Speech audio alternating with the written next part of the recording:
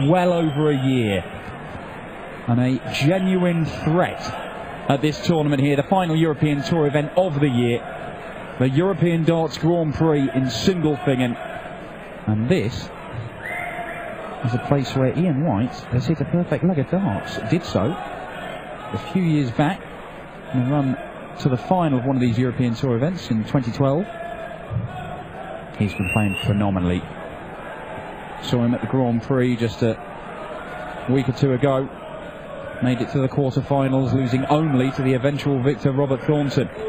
But Mickey Mansell, his opponent today, is a man who breezed through to this stage in qualifying. He only dropped 4 legs against Adam Hunt and Joe Mernon, and he only dropped 1 leg against Robbie Green in the opening round. So Ian White may have to be on his mettle. We've already seen today that the seeded players are not having things all their own way. Dan Dawson in the commentary box for this one, and Rod Harrington alongside me.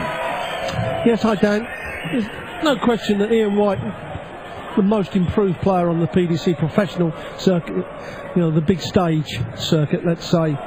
He really is getting better year on year. Thank you, ladies and gentlemen. First learning how to close games out when given. He's always had a good scoring power, but at times just let chances go. But he seems to get better and better. But this man, Mickey Mansell, never a walkover. This man, he's I kind of call him old school. He kind of got the throw where he kind of lobs the dart and casually walks up. It doesn't matter who he plays, he just plays exactly the same game. So he's never a pushover. Yeah, well, he's hit a bit of a barrier, has Mickey Mansell, so far this year on the European Tour. This is the 4th European Tour event he's qualified for. Every single one of them so far. He's made the second round and gone no further. Is this the weekend that he's going to take another step? We have seen him go further than that on the European Tour. He made the Dutch Darts Masters, he made the last 16 in 2013. Last year he made the quarterfinals. So he has made it through to the final day, the final session.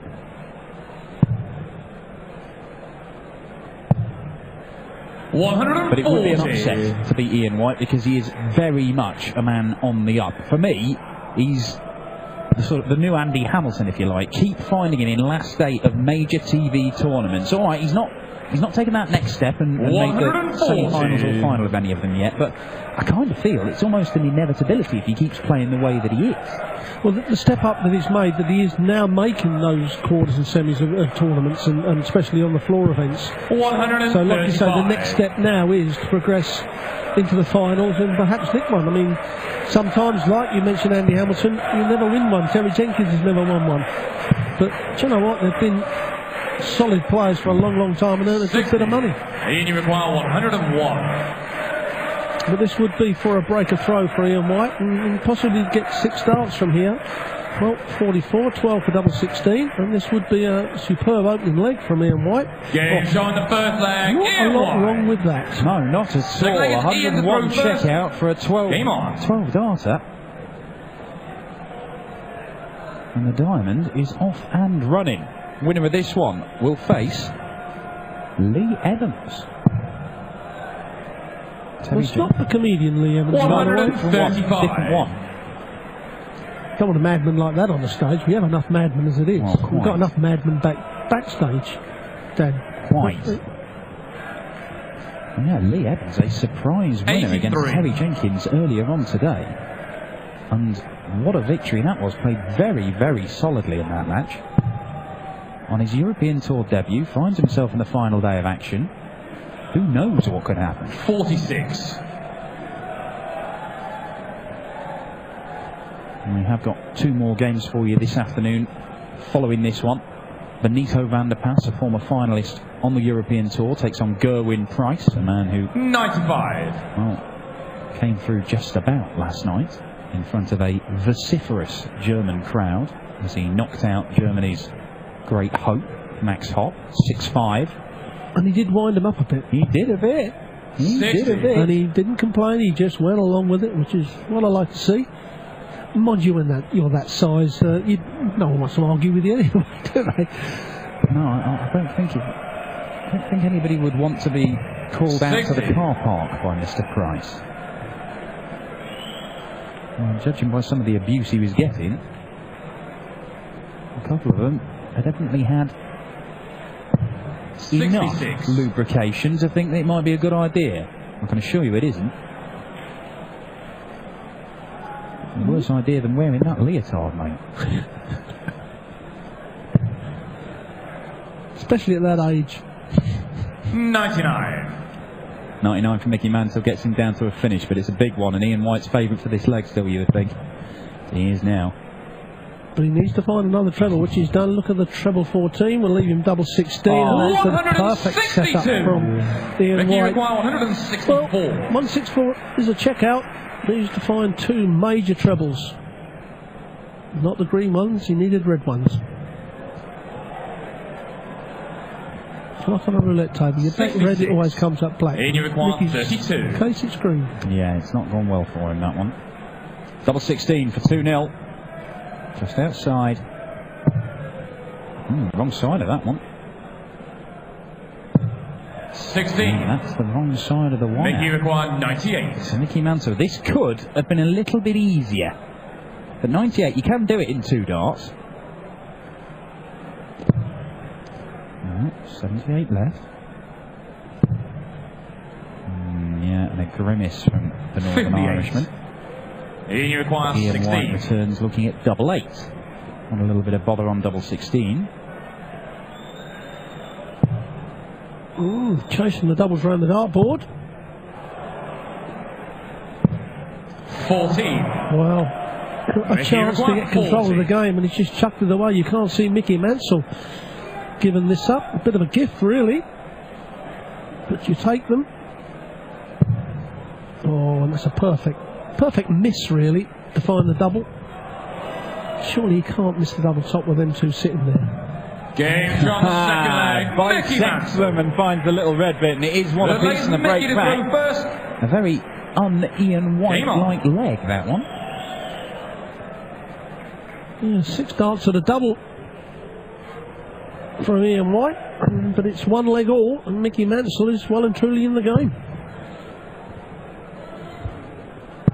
60.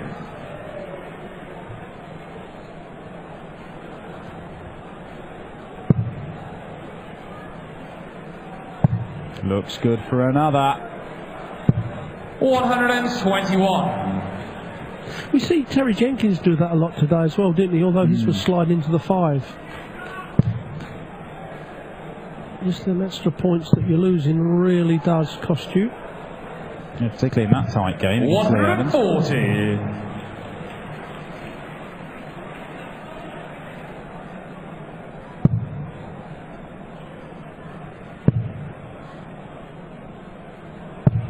$83.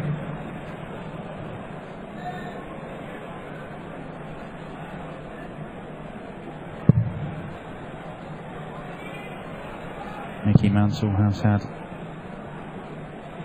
his injury problems this year, which have pulled him out of some tournaments. He's not had a huge amount of success. Not made a last 16 of any PDC tournament this year. In fact, the last time he did was the Grand Prix last year, and didn't qualify for it this year. The Irish qualifier spot's taken by Darryl Gurney and Willie O'Connor, and of course Darryl Gurney is the man who'll be vying for that 2nd Northern Irish World Cup of Darts team spot alongside 100. Brendan Dolan. Mickey just got it this year.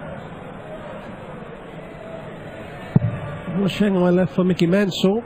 Ian White needs to find needs 1 more treble really to put the pressure on. 100. Mickey requires Just pulled it a little bit. 120. Well, most dart players like the Shanghai. And he's going to get a dart at the double top.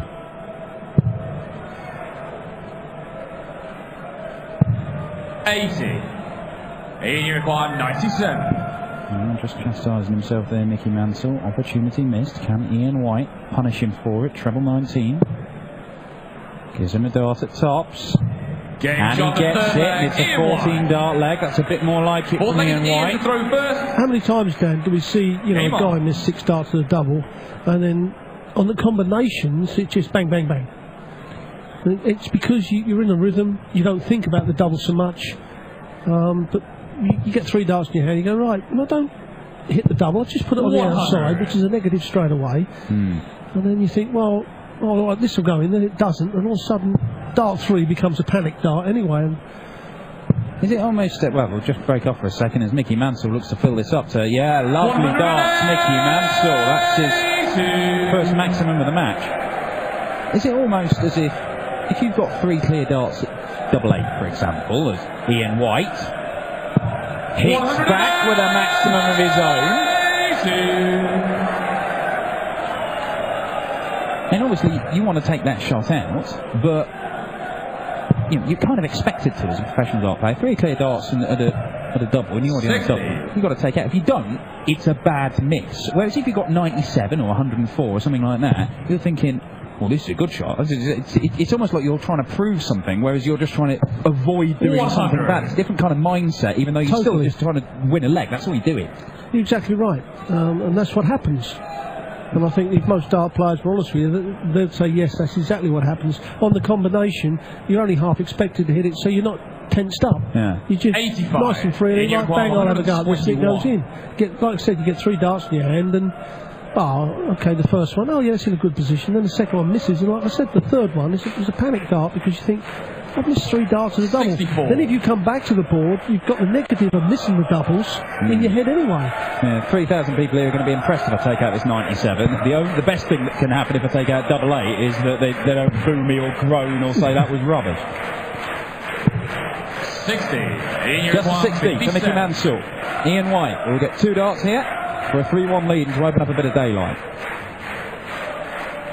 That's the first one that we've had in this match. Back-to-back 14 darters for Ian White. That's a little bit more like what we expect from the man seeded